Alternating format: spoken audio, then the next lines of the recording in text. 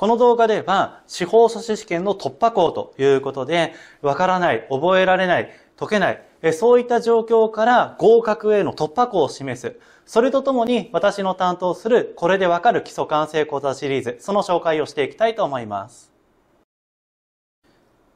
司法書士試験の学習工程を分けると大きく3つ。わかる、覚える、解けるになっていきますが、この中で司法書士試験の突破口になり得るのが1点目のわかる、理解ということになっていきます。このわかるというところがしっかりできていれば、その後の覚える、解ける、それもうまくいきやすいんですね。そういった意味で、このわかるというのが司法書士試験の突破口ということになっていきます。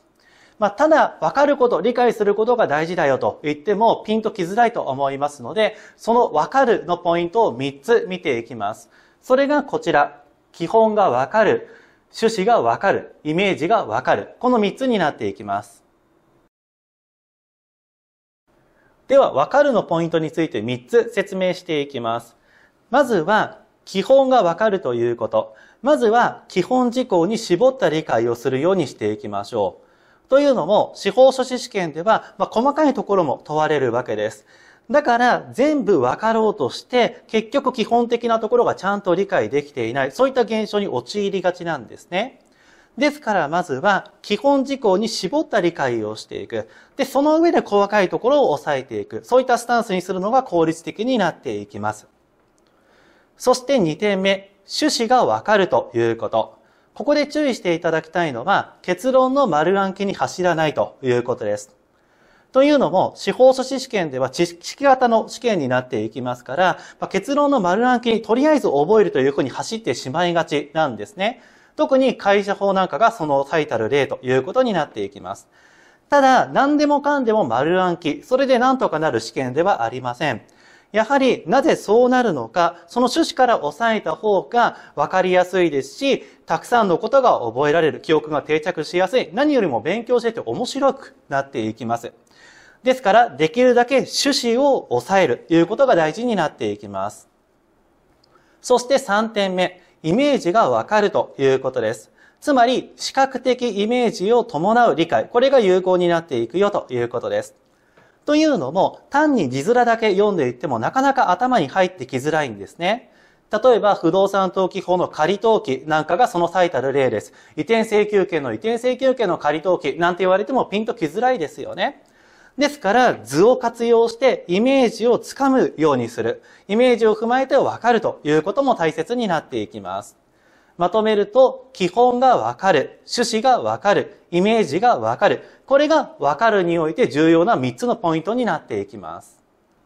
今のポイントを1本の木に例えていくと、こうなります。基本が骨格となる幹、趣旨が根本となる根っこ、そしてイメージが栄養となる養分ですね。注意していただきたいのが、枝葉末節に位置づけられる枝葉の部分、その細かい知識、そればっかりにとらわれていくとうまくいかないということになっていきます。ですから、基本、趣旨、イメージ、つまり幹、根、養分、そこがつかめてこそ、たくさんのことがわかるようになるし、覚えられるようになる。ですから、なかなか勉強がうまくいっていないなという方は、ここのポイント、それを意識して勉強してみていただきたいと思います。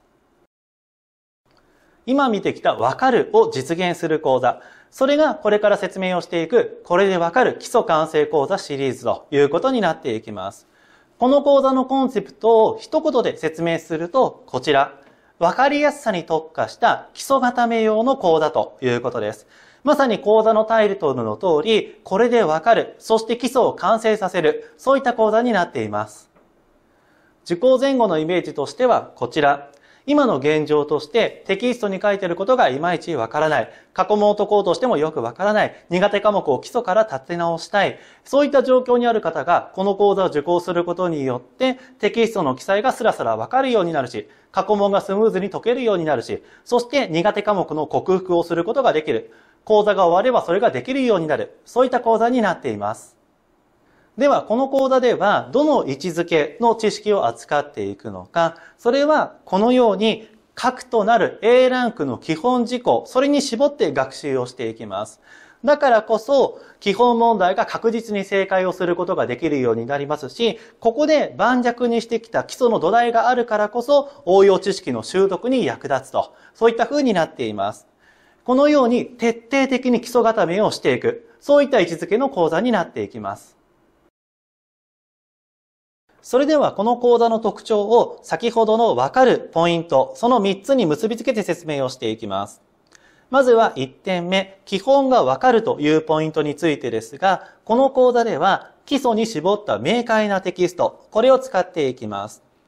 先ほど基本事項に絞った学習が大事だと言いましたが、そこで苦労をするのが、どこが基本でどこが基本でないかがわからないということです。やはりテキストに書かれていたら、どれもこれも大事に覚えてしまうわけですよね。ですから、この講座では、基礎に絞った余計なことは一切書かない。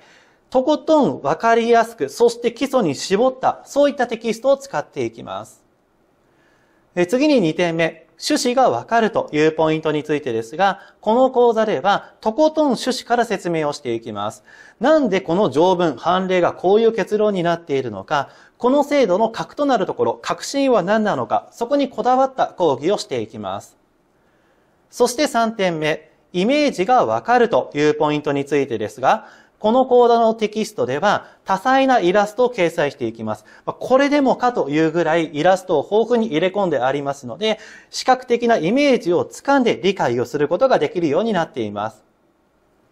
以上まとめていくと、基礎に絞った明快なテキスト、だから基本がわかる。とことん趣旨から説明する。だから趣旨がわかる。多彩なイラストを掲載している。だからイメージがわかる。そういった講座の特徴になっています。それではテキストを一緒に見ていきましょう。このように基本知識に的を絞った分かりやすい説明になっていて、吹き出しにあるワンポイントアドバイス、これで理解が促進するような工夫をしています。さらには、イメージのつかみやすいイラスト、これを豊富に掲載していますし、制度趣旨の記載が充実しています。このように、とことん分かりやすさにこだわった、そういった基礎固め専用のテキストになっています。それでは最後に講座のラインナップを見ていきます。このように民法、不動産登記法、会社法、商業登記法の4つのラインナップがあって、これらの科目別受講が可能になっています。なので、自分の弱点科目を基礎から立て直したい、そういった方にもってこいの講座になっていますので、ぜひご検討ください。今回の動画は以上です。司法書士試験の突破口はわかるにある。ぜひこれを意識して学習を進めていってください。